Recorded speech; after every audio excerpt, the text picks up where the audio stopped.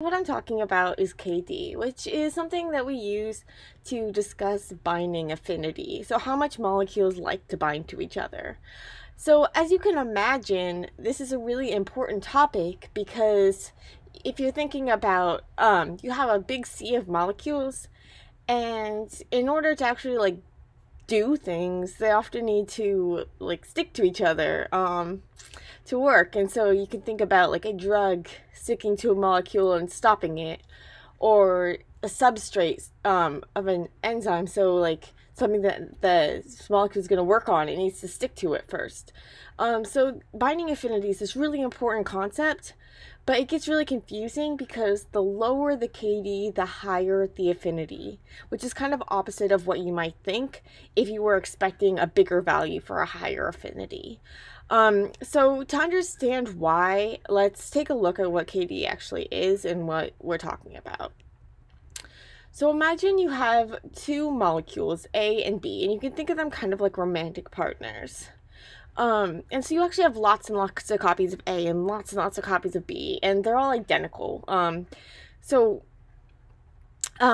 We can represent how much of each we have, so the concentration of each, using brackets. So the brackets around the molecules, that just means concentration of. And you can think of it kind of like a little house. So if you were to, and we can take as molecular census. So we have our little house of A's, and we can count how many A's there are, and house of B's, and how many B's there are. And so they're not actually like in these houses, they're floating all around the place. But for the sake of the analogy, just imagine the brackets like representing houses, where you can count how many of these various things there are. So the A's are in one house, the B's are in one house, and then you have this house of AB, so the married. So then you take your molecular census, so you get a snapshot, and you want to see how many AB couples there are compared to the singles.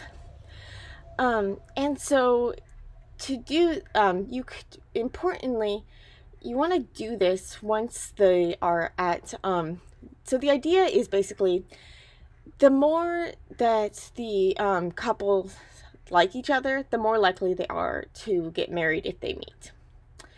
And the less likely they are to get divorced once they're married.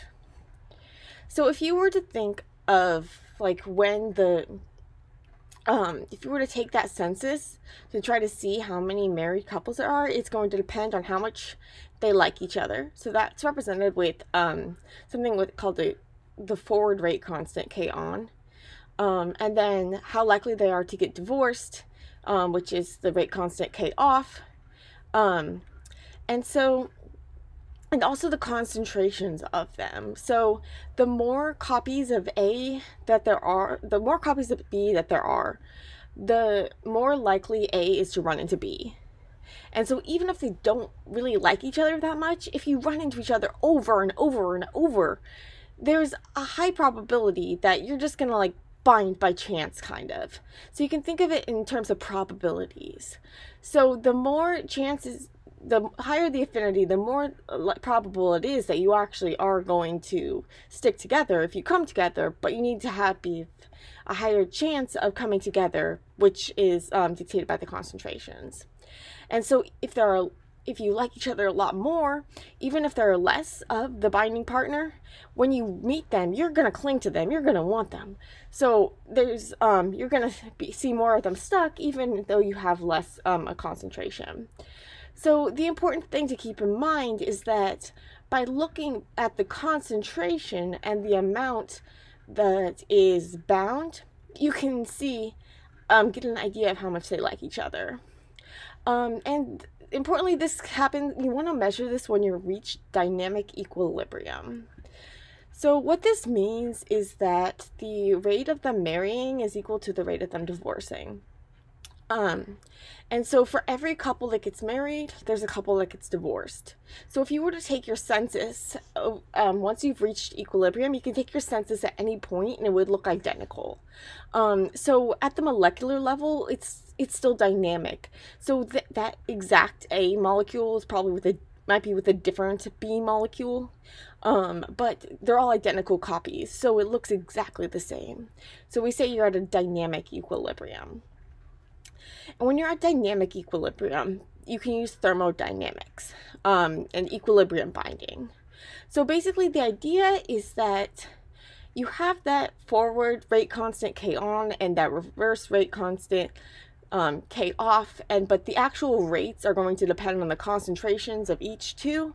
So when you're dealing with kinetics, you want to look at the speed of the reaction. So we'd be actually trying to figure out that K on and that K off. But with thermodynamics, we're basically saying, okay, let's look, forget about how we got here. Let's look at where we are. So let's look at what the concentrations are of these various things and use that to figure out what the affinity is. And we can do this by varying the concentrations, because as we were talking about before, the higher the concentration, the less the more chances there are to stick together. So the more likely they are to bind, even if they don't like each other that much. So basically we can take one partner, we can vary the keep that partner's concentration constant and vary the concentration of the other partner, and use this to figure out how much they like each other.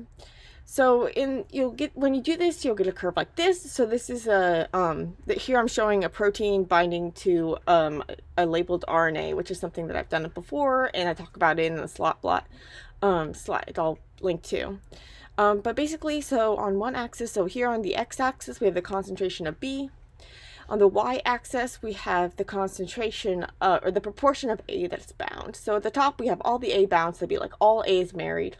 The bottom, all of A is single. So at the bottom left corner, so if you have no B, then all of the A is single. At the top, if you have an excess of B, all of the A is going to be bound, and so you reach this like plateau. But at the point where you have half of A bound, that's the concentration of B that gets you half of A bound is called the KD. And we often draw this in logarithm form. So I have a post on logarithms if you're confused, but basically it's a way for us to kind of like squish the axis so that we can fit more values in. So we can span like if we were in a log 10, we could span 1 to 10 in a single tick, and then 10 to 100 in another tick, and then 100 to 1,000 in another tick. So we can cover a wider span in a shorter space, so that you don't have all your smaller values really cramped together and then your bigger values like way out in right field, left field, whatever. So when you graph it like that, then you get this sort of S-shaped thing where you have the KD being your inflection point, where you go from less than half A bound to more than half A bound. And so that point at which you reach that, the concentration of B that gets you to that point is your KD. So here on the left, on the green, you have a lower KD, and in the orange, you have a higher KD. So you can see that when you have in that green where you have a lower KD, that means it takes less of B for half of A to be bound. So it takes less of those encounters between A and B for A to actually like in bulk get half bound. So that means that there's a higher affinity. So with a higher affinity, you're going to see a lower KD, and it's going to be shifted more to the left. When you have, so for the orange, where you have a higher KD, that's a lower affinity. So it means you need more B. You kind of need to like flood A with B in order for half of A to be bound. And so we can represent KD in other terms, in math terms, as the concentration of A times the concentration of B over the concentration of A times B. And often the concentrations we're dealing with are in molar, so that's capital M, and it means moles per liter, where mole is 6 times 10 to the 23rd, and I have a post on that too, but basically it's just a constant number, kind of like a dozen. But the reason that, and the D stands for dissociation constant, and so KD is actually 1 over Ka, which is the association constant. So if you had the association constant, then you would have a higher value for a higher affinity, but you would have weird units, m to the -1. So we use KD,